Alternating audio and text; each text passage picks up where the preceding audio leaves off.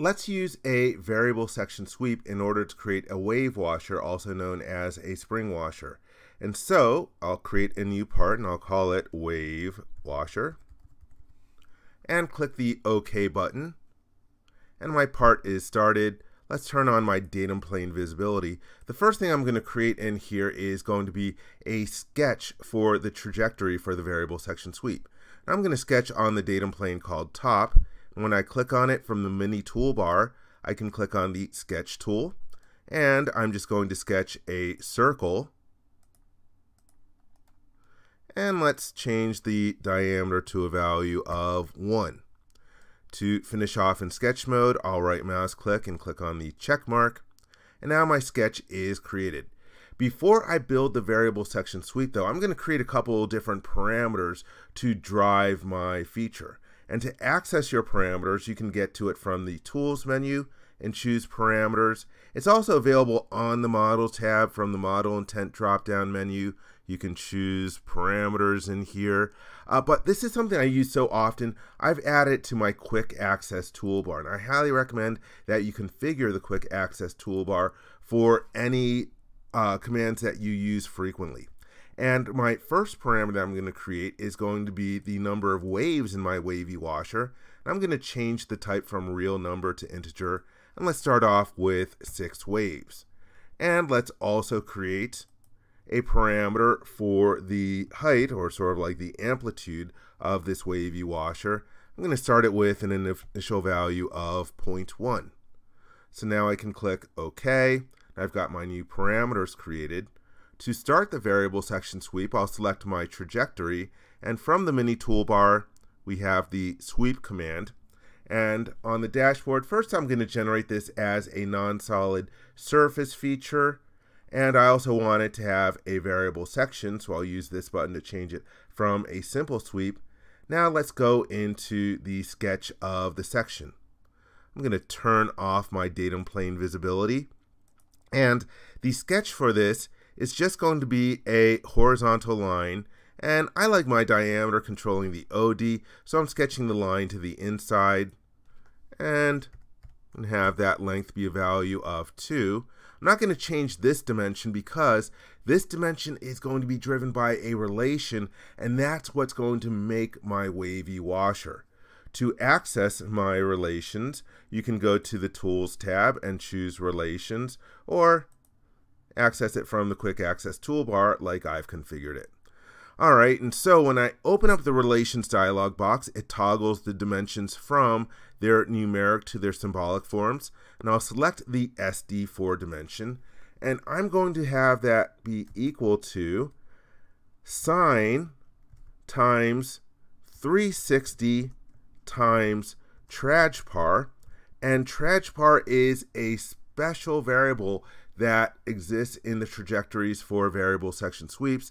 Trajpar has a value of 0 at the beginning of the trajectory, and the value increases as you go around to a maximum value of 1 at the end of the trajectory.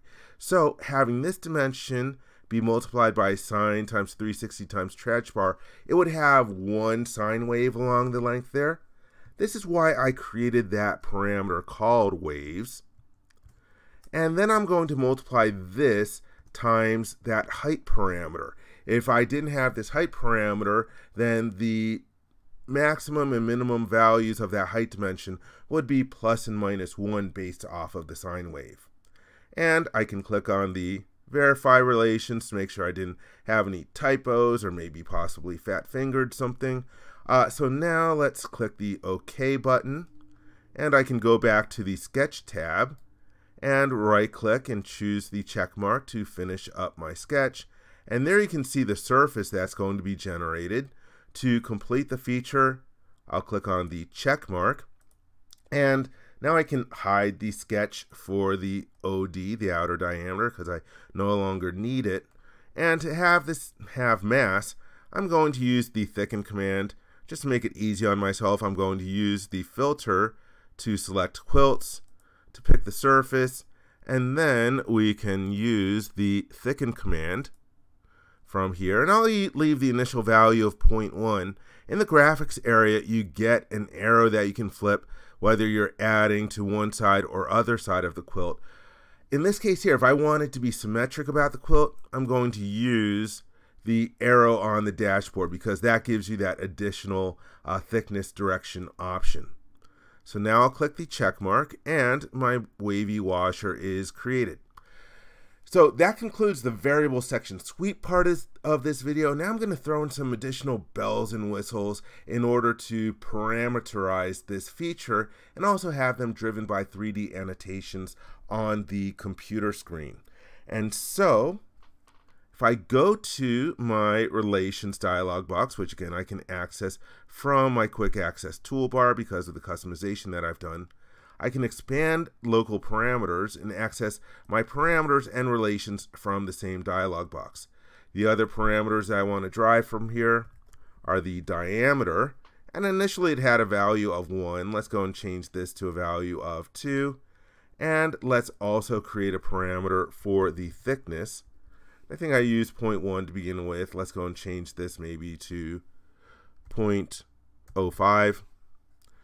And now I'll click in the relations collector and I can pick my different features like the trajectory and pick the D0 dimension, and it gets pasted into the relations editor. And I could type in the name diameter over here, but also you could use the insert parameter icon and select the parameter right from that dialog box. Again, I like to do that just to make sure I'm not picking the wrong thing or typing the wrong parameter. All right, let's also have the D6 dimension, and we're going to say that that is equal to insert parameter thickness.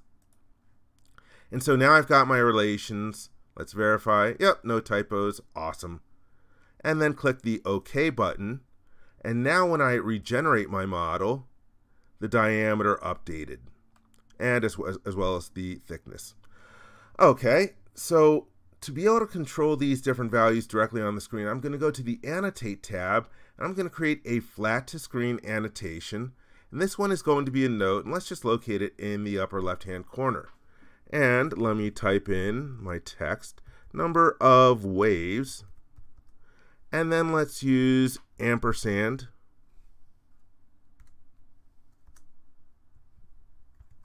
Oops, having a little issue here. Let me just go and use the editor for doing this. Number of waves, and then ampersand waves. I like to use all capitals. And let's see my other dimensions that I am controlling.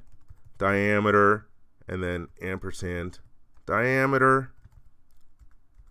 And we have the height, and then ampersand height to retrieve the value of that parameter, and also thickness, and change that to ampersand thickness.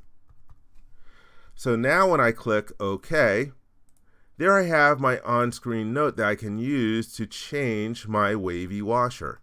And so if I go and click on this, oops, let's change from quilt to annotation. Click on the annotation, then I can double click on the number. Hey, let's enter in a value for the number of waves. Initial value is 6. Let's change that to a value of 10. And for the diameter, let's change the diameter from a value of 2 to a value of 3. And let's change the height. Try again. To a value of 0.25. And now, when I go back to the Model tab and hit Regenerate, you can see that my variable section sweep and the thickness have automatically updated based on the parameters that I have in the annotation. I hope you enjoyed this video. For more information, please visit www.creowindchill.com. If you liked this video, please give it a thumbs up and also subscribe to the Creo Parametric channel to be informed when new videos are added. Thank you.